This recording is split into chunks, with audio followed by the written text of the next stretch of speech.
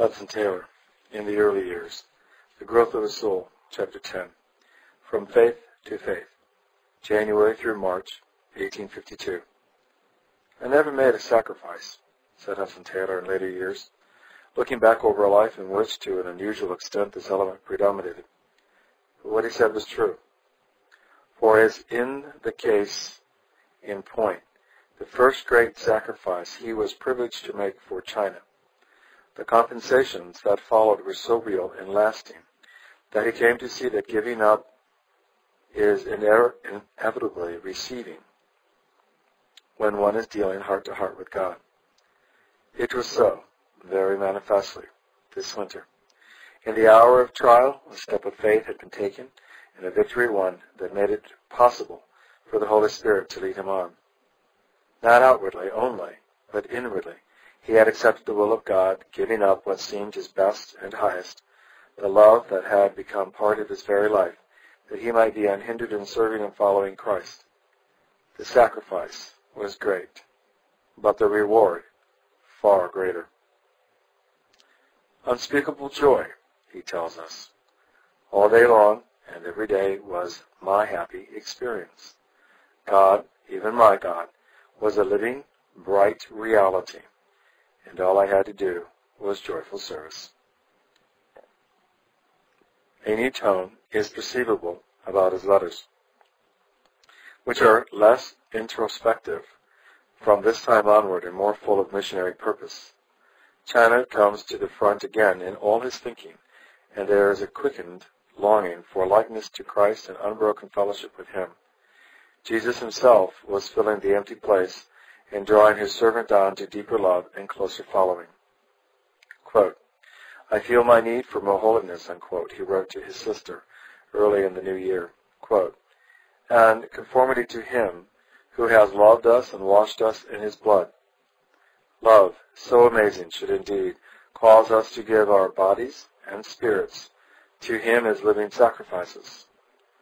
Oh, I wish I were ready. I long to be engaged in the work. Pray for me that I may be made more useful here and fitted for extended usefulness hereafter, unquote. Again, a few weeks later, I almost wish I had 100 bodies. They should all be devoted to my Savior in the missionary cause. But this is foolishness.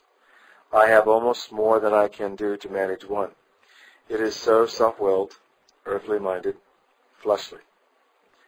Constantly I am grieving my dear Savior who shed for me his precious blood, forgetting him who never has relaxed his watchful care and protection over me from the earliest moment of my existence. I am astonished at the littleness of my gratitude and love to him, and compounded by his long-suffering mercy. Pray for me that I will live more and more to his praise, be more devoted to him, incessant in labors in his cause, fitted for China, ripened for glory. But though he was happy and full of blessing, his mother at home was not a little troubled. She had a good idea by this time of his sufferings at Drainside, and read between the lines of his own cheery letters. It distressed her to think of what seemed unnecessary privations, especially when she learned from others that he was looking pale and thin. I am sorry you made yourself anxious about me, he wrote in January. I think it is because I have begun to wear a larger coat that everyone says how poorly and thin you look.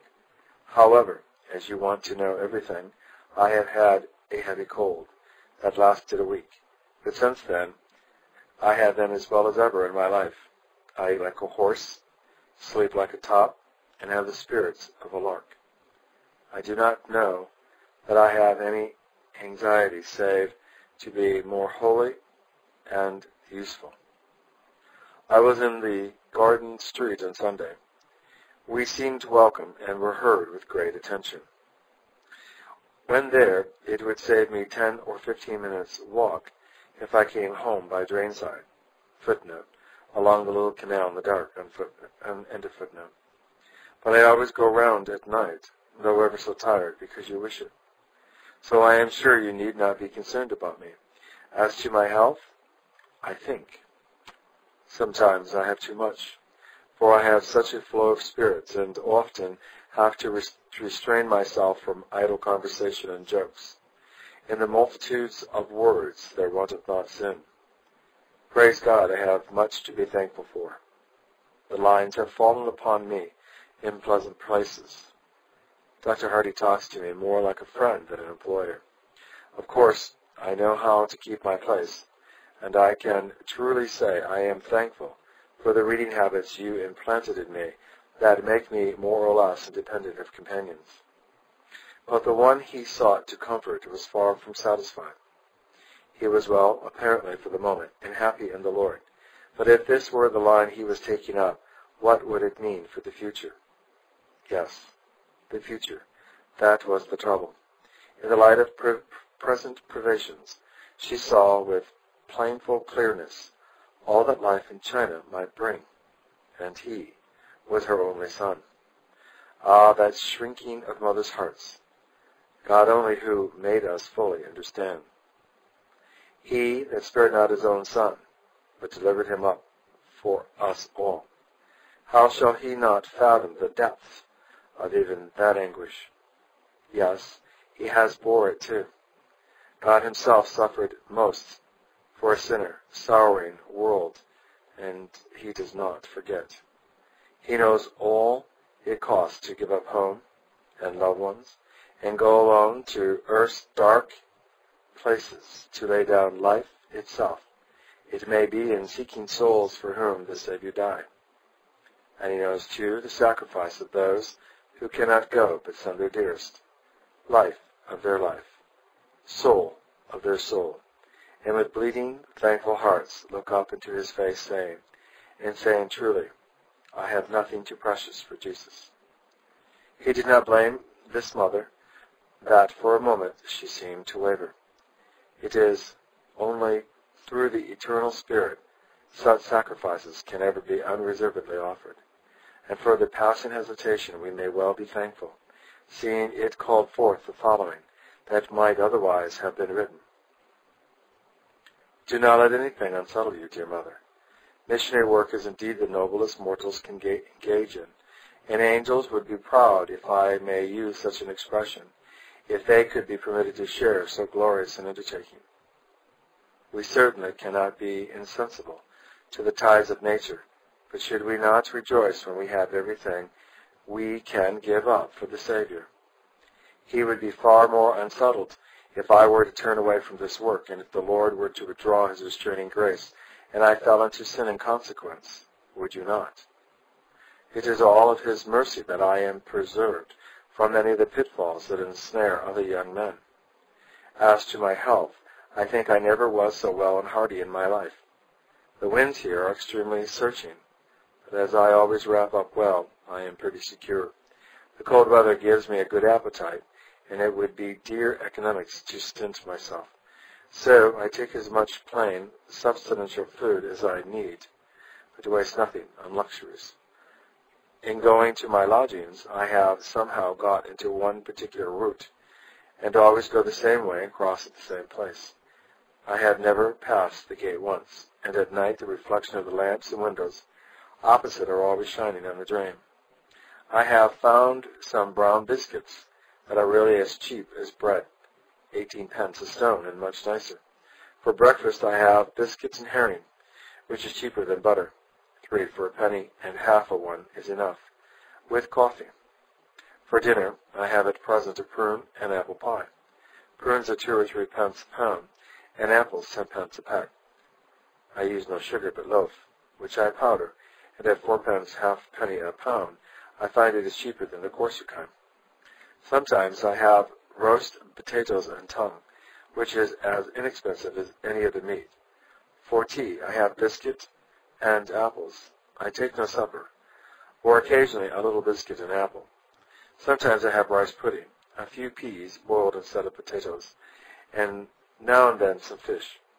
But being wide awake, I can get cheese at 4 pence to 6 pence a pound. That is better than we often have at home for 8 pence. Now I see rhubarb and lettuce in the market, so I shall soon have another change. I pickled a penny red cabbage with 3 halfpence worth of vinegar, which made me a large jarful. So you see, at little expense I enjoyed many comforts. To these, add a home where every want is anticipated, and the peace of God which passeth all understanding. And if I were not happy and contented, I should deserve to be miserable. I am engaging on these trifles, though they are not worth writing about, because I know they will interest you and perhaps help you to feel more settled about me. If not, please tell me, and I will not do so any more. Continue to pray for me, dear Mother. Though comfortable as regards temporal matters, and happy and thankful, I feel I need your prayers. Oh, Mother, I cannot tell you, I cannot describe how I long to be a missionary, to carry the glad tidings to poor, perishing sinners, to spread and be spent for him who died for me. I feel as if for this I could give up everything, every idol, however dear. Think, Mother, of 12 million, a number so great that it is impossible to realize it. Yes, 12 million souls in China every year, passing without God and without hope into eternity. Oh, what need for earnestness in the Church and in individual believers. Do we not deserve, by our worldly mindedness, our indolence and our apathy, our ingratitude and disobedience to the divine command, go teach all nations? Do we not deserve to experience little of the love of God and the peace of Christianity? Oh, it is a noble and honorable calling. I feel my utter unworthiness and unfitness for it. I want more of the divine life, more of the Spirit of God, to make me a faithful witness and servant. Oh, for more grace, love, zeal, faith, holiness. Please tell Father that I have been going to write to him several times a week to say, if he would only go to China and preach the gospel, I would work like a slave and live cheap and send him 25 or 30 pounds a year myself until he gets established. Or if he prefers, I will give up my situation and come home and manage the business for him for 5 or 6 years. Tell him the voyage would probably lengthen his life. He has a gift for languages. The Reverend William Burns preached his first sermon in China only 6 months after landing. Does he not think there are plenty of Christians in Barnsley? But who cares for China? They are dying, dying, dying. 250,000 every week, without the knowledge of God, of Christ, of salvation. Let us look with compassion on this multitude. God has been merciful to us. Let us be like him. The cry comes. Help us. Help us. Will no man care for our souls? Can we refuse? Shall we whose souls are lighted with wisdom from on high, shall we to men be united, the lamp of light deny? I must conclude. Would you not give up all for Jesus, who died for you? Yes, Mother, I know you would. God be with you and comfort you. Must I leave as soon as I can save money enough to go? I feel as if I could not live if something is not done for China. What a glimpse is here afforded into his deeper life during that winter at Drainside. I cannot tell you, I cannot describe how I long to be a missionary, to carry the glad tidings to poor perishing sinners. For this, I could give up everything, every idol, however dear. I feel as if I could not live if something is not done for China. This was no mere emotion, no superficial interest that might give place to considerations of personal advantage. It was not that he had taken up missionary work as a continual branch of Christian activity, but that the need of the perishing in heathen lands, the need and longing of the heart of Christ, them also I must bring, had gripped him and held him fast. He believed that the heathen are perishing and that without a knowledge of the one and the only Savior, they must be eternally lost. He believed that it was in view of this, and because of his infinite love that God had given his only begotten Son, that whosoever believeth in him should not perish, but have everlasting life. And these convictions plagued him to the only life possible in view of such stupendous facts, a life wholly given to making that great redemption known, especially to those who had never heard. Yet, much as he longed to go, and go at once, there were considerations that held him back. To me, it was a grave, very grave matter, he wrote of that winter, to contemplate going out to China, far from all human aid, there to depend upon the living God alone for protection, supplies, and help of every kind. I felt that one's spiritual muscles required strengthening for such an undertaking. There was no doubt that if faith did not fail, God would not fail. But what if one's faith should prove insufficient? I had not at that time learned that even if we believe not, yet he abideth faithful. He cannot deny himself. It was consequently a very serious question to my mind, not whether he was faithful, but whether I had strong enough faith to warrant my embarking in the enterprise set before me. When I get out to China, I thought to myself, I shall have no claim on anyone for anything. My only claim will be on God. How important to learn before leaving England, to move man through God by prayer alone. He knew that faith was the only power, the one power, that could remove mountains, conquer every difficulty, and accomplish the impossible. But had he the right kind of faith? Could he stand alone in China, much as he longed to be a missionary?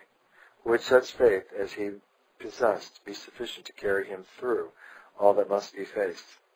What had it carried him through already, here at home? He thankfully realized that the faith he longed for, was a gift of God, and that it might grow exceedingly. But for growth, exercise was needed, and exercise of faith was obviously impossible apart from trial. Then welcome trial, welcome anything that would increase and strengthen this precious gift, proving to his own heart, at any rate, that he had faith of this sort that would really stand and grow. And here it should be remembered that in taking this attitude before the Lord, Hudson Taylor was wholly earnest and sincere. He was bringing all the tithes into the storehouse, a most important consideration, leading a life that made it possible for him to exercise faith, to which God could respond in blessing. In a word, there was no hindrance in himself to the answer to his prayers, and experiences followed that have been made an encouragement to thousands the wide world over.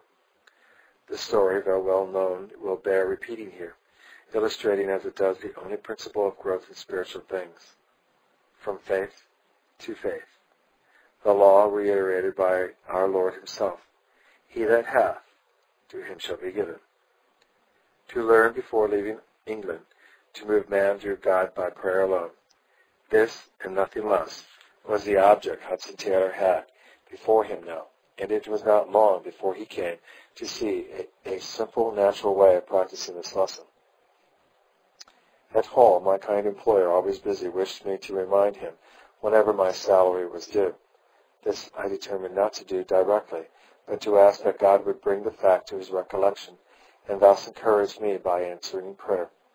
At one time, as the day drew near for the payment of a quarter's salary, I was as usual much in prayer about it. The time arrived, but Dr. Hartley made no allusion to the matter. I continued praying. Days passed on, and he did not remember, until at length, in settling up my weekly accounts one Saturday night, I found myself possessed of only one remaining coin, a half-crown piece. Still I had hitherto known no lack, and I continued praying. That Sunday was a very happy one. As usual, my heart was full and brimming over with blessing. After attending divine service in the morning, my afternoons and evenings were taken up with gospel work in the various lodging houses I was accustomed to visit in the lowest part of town. At such times, it almost seemed to me as if heaven were begun below, and that all that could be looked for was an enlargement of one's capacity for joy, not a truer feeling than I possessed. After concluding my last service about 10 o'clock that night, a poor man, asking me to go and pray with his wife, saying that she was dying, I readily agreed, and on the way to his house asked him why he had not sent for the priest, as his accent told me he was an Irishman. He had done so, he said, but the priest refused to come without a payment of 18 pence, which the man did not possess, as the family was starving. Yet immediately it occurred to my mind that all the money I had in the world was a solitary half-crown, and that it was in one coin. Moreover, that while the basin of water gruel I usually took for supper was awaiting me, and there was sufficient in the house for breakfast in the morning, I certainly had nothing for dinner on the coming day. Somehow or other there was at once a stoppage in the flow of joy in my heart. But instead of reproving myself, I began to reprove the poor man, telling him that it was a very wrong to have allotted matters to get into such a state as he described, and that he ought to have applied to the relieving officer. His answer was that he had done so, and was told to come at 11 o'clock the next morning, but that he feared his wife might not live through the night.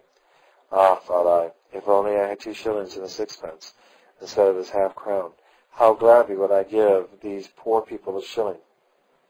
But to part with the half-crown was far from my thoughts. I little dreamed that the truth of the matter simply was that I could trust God plus 1 and 6 pence, but was not prepared to trust him only, without any money at all in my pocket. My conductor led me into a court, down which I followed him with some degree of nervousness. I had found myself there before, and at my last visit had been roughly handled. My tracks had been torn to pieces, and such a warning given me not to come again that I felt more than a little concerned. Still, it was the path of duty, and I followed on. Up a miserable flight of stairs into a wretched room he led me, and oh, what a sight there presented itself! 4 or 5 children stood about, their sunken cheeks and temples all telling unmistakably the story of slow starvation, and lying on a wretched pallet was a poor, exhausted mother, with a tiny infant, 36 hours old, moaning rather than crying at her side, for it too seemed spent and failing.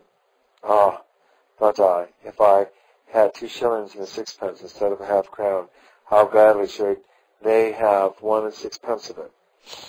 But still, a wretched unbelief prevented me from obeying the impulse to relieve their distress at the cost of all I possessed. It will scarcely seem strange that I was unable to say much to comfort these poor people.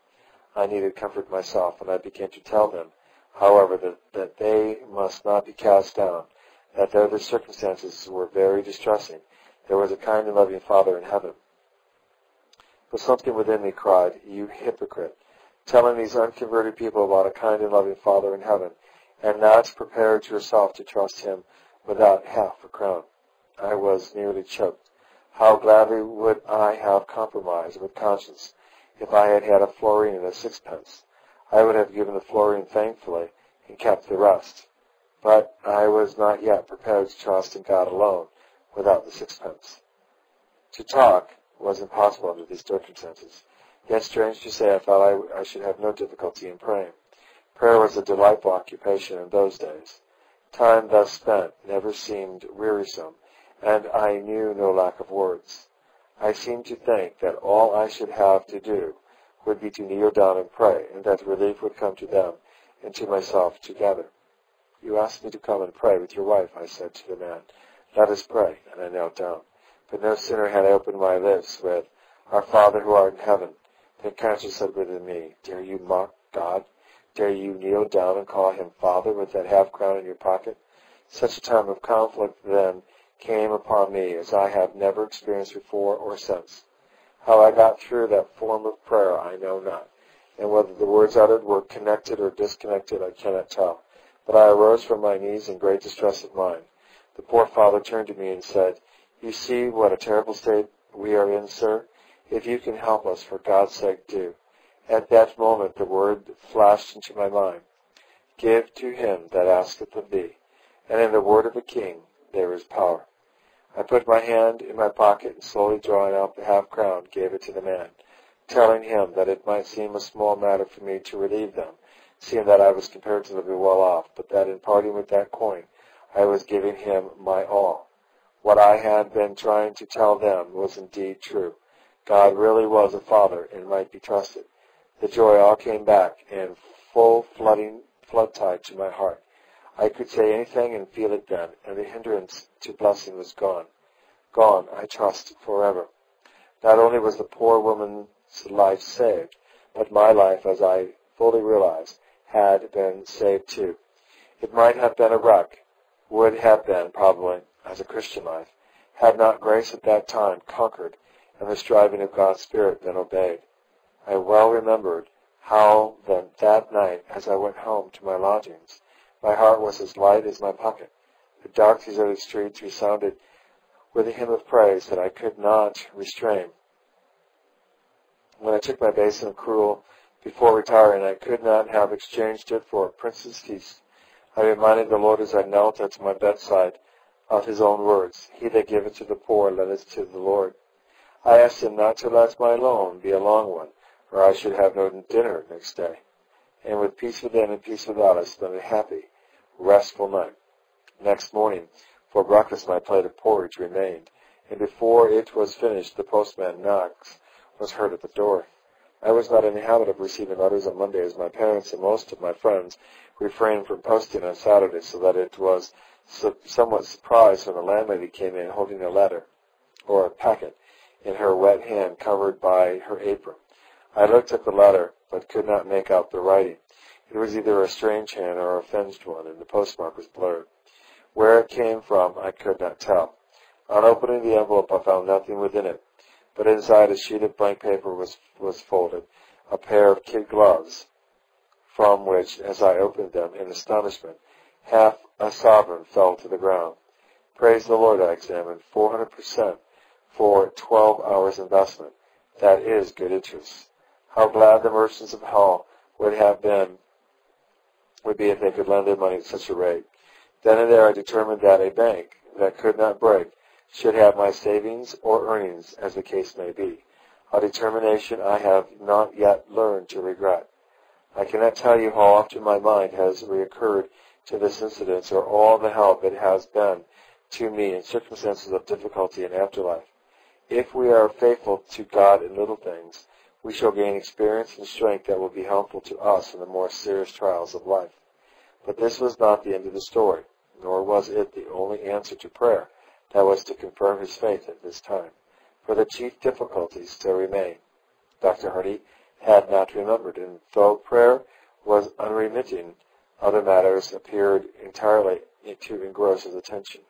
It would have been so easy to remind him, but what then of the lesson upon the acquirement of which Hudson Taylor felt his future usefulness depended, to move man through God by prayer alone. This remarkable and gracious deliverance, he continued, was a great joy to me, as well as a strong confirmation of faith. But of course 10 shillings, however economically used, will not go very far, and it was none the less necessary to continue in prayer, asking that the larger supply, which was still due, might be remembered and paid. All my petitions, however, appeared to remain unanswered, and before a fortnight elapsed, I found myself pretty much in the same position that I had occupied on the Sunday night already made so memorable. Meanwhile, I continued pleading with God more and more earnestly that he would himself remind Dr. Hardy that my salary was due. Of course, it was not the want of money that distressed me. That could have been had at any time for the asking. But the question upmost in my mind was this: can I go to China, or will my want of faith and power with God prove so serious an obstacle as to preclude my entering upon this much-prized service? As the week drew to a close, I felt exceedingly embarrassed. There was not only myself to consider. On Saturday night, a payment could be due to my Christian landlady, which I knew she could not well dispense with. Ought I not, for her sake, to speak about the matter of salary? Yet to do so would be, to myself at any rate, the admission that I was not fixed to undertake a missionary enterprise. I gave nearly the whole of Thursday and Friday, all the time not occupied in my necessary employment, to earnest wrestling with God in prayer. But still on Saturday morning I was in the same position as before, and now my earnest cry was for guidance as to whether I should still continue to wait the Lord's time. As far as I could judge, I received the assurance that to wait his time was best, and that God in some way or other would interpose on my behalf. So I waited, my heart being now at rest and the burden gone. About 5 o'clock that afternoon, when Dr. Hardy had finished writing his prescriptions, his last circuit for the day being taken, he threw himself back in his armchair, as he was wont, and began to speak of the things of God. He was a truly Christian man, and many seasons of happy fellowship we had together. I was busily watching at the time a pan in which a decoction was boiling that required a good deal of attention. It was indeed fortunate for me that it was so, for without any obvious connection with what had been going on, all at once he said, "By the way, Taylor, is not your salary due again?" My emotions may be imagined. I had to swallow 2 or 3 times before I could answer. With my eye fixed on the pan, my back to the doctor, I told him as quietly as I could that I was overdue some little time. How thankful I felt at that moment. God surely had heard my prayer and caused him in this way of my great need to remember the salary without any word or suggestion from me. He said, "Oh, I am so sorry you did not remind me. You know how busy I am. I wish I had thought of it a little sooner, for only this afternoon I sent all the money I had to the bank. Otherwise I would pay you at once." It is impossible to describe the revulsion of feeling caused by this unexpected statement. I knew not what to do. Fortunately for me, the pan boiled up, and I had a good reason for rushing with it from the room. Glad indeed I was to get away and keep out of sight until after Dr. Hardy had returned to his house, and most thankful that he had not perceived my emotion. As soon as he was gone, I had to seek my little sanctum and pour out my heart before the Lord for some time before calmness, and more than calmness, thankfulness and joy was restored. I felt that God had his own way and was not going to fail me. I had sought to know his will early in the day, and as far as I could judge, had received guidance to wait patiently. And now God was going to work for me in some other way. That evening was spent, as my Saturday evenings usually were, in reading the Word and preparing the subject on which I expected to speak in the various lodging houses on the morrow. I waited perhaps a little longer than usual. At last, about 10 o'clock, there being no interruption of any kind, I put on my overcoat and was preparing to leave for home, rather thankful to know that by that time I should have to let myself in with the latchkey, as my landlady retired early. There was certainly no help for that night, but perhaps God would interpose for me by Monday, and I might be able to pay my landlady early in the week the money I would have given her before, had it been possible. Just as I was about to turn down the gas, I heard the doctor's steps in the garden that lay between the dwelling house and surgery. He was laughing to himself very heartily, as though greatly amused. Entering the surgery, he asked for the ledger and told me that, strange to say, one of his richest patients had just come to pay his doctor bill. Was it not an odd thing to do? It never struck me that it might have any bearing on my own case, or I might have felt embarrassed. But looking at it simply from the position of an uninterested spectator, I also was highly amused that a man rolling in wealth should come after 10 o'clock at night to pay a bill which he could any day have met by a check with the greatest of ease. It appeared that somehow or other he could not rest with this on his mind, and had been constrained to come at the unusual hour to discharge his liability. The account was duly received in the ledger, and Dr. Hardy was about to leave, when suddenly he turned and, handing me some of the banknotes just received, said to my surprise and thankfulness, "By the way, Taylor, you might as well take these notes. I have no change, but can give you the balance next week." Again, I was left, my feelings undiscovered, to go back to my little closet and praise the Lord with a joyful heart that after all I might go to China. To me this incident was not a trivial one, and to recall it sometimes, in circumstances of great difficulty, in China or elsewhere, has proved no small comfort and strength.